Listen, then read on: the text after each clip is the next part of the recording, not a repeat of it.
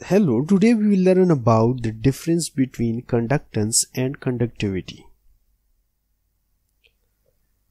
So, what is conductance?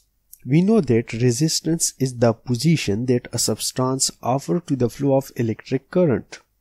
Conductance is the reciprocal of resistance of a conductor, or in other words, the degree to which an object conducts electricity. Symbol of conductance is G, and this is equal to 1 over R, which is the reciprocal of resistance, where R is resistance and G is conductance.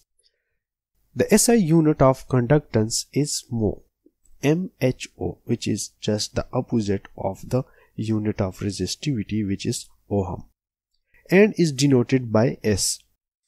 According to Ohm's law, we know that V voltage is equal to current time resistance. Now in this equation, substituting the value of R will be equal to 1 over G. We will get V voltage is equal to I divided by G.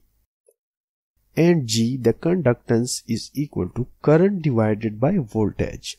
Now let's consider if we have a wire and having a cross-sectional area A and length L.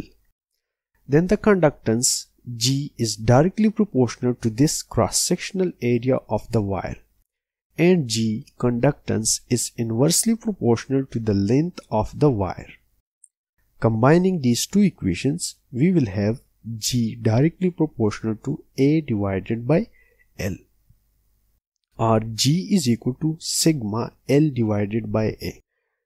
This sigma is the constant of proportionality, and this sigma is known as the conductivity. Now what is conductivity? We know that resistivity is a fundamental property of a material that qualifies how strongly it resists or conducts the flow of electric current. Now the conductivity is the measure of the ease at which an electric charge can pass through a material. Or in other words, the reciprocal of resistivity is conductivity, and resistivity is equal to sigma is equal to 1 over rho. This rho is resistivity and this sigma is conductivity. Now from the previous equation, we know that the conductance G is equal to sigma A divided by L. Solving this equation for sigma, we will get sigma conductivity is equal to G into L divided by A. If the length of the wire is 1 meter and its cross-sectional area A is equal to 1 meter square, we will get sigma is equal to G. Different materials have different values of conductivity. Here is a list which shows the conductivity of silver, copper, annealed copper and gold.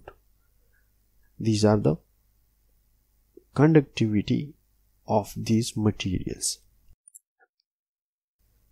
Thank you for watching, and don't forget to subscribe Easy Edu for more videos. Thank you.